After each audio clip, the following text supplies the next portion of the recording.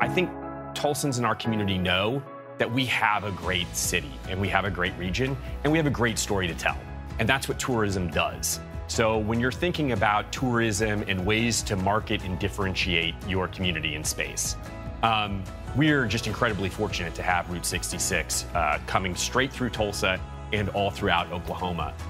It really is an asset that most states don't have the ability to tap into.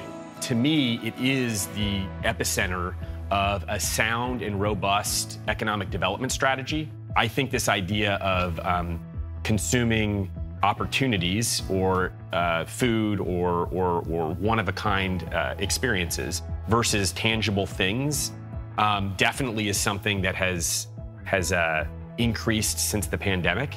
And thankfully, to Tulsans a decade ago and longer, we were laying the groundwork to provide those experiences.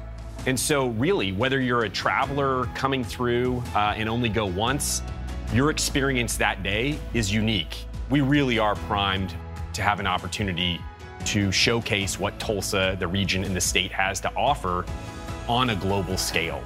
And the idea that myself and our team gets to be a critical chapter in that story for those entrepreneurs, that keeps you going for a long time.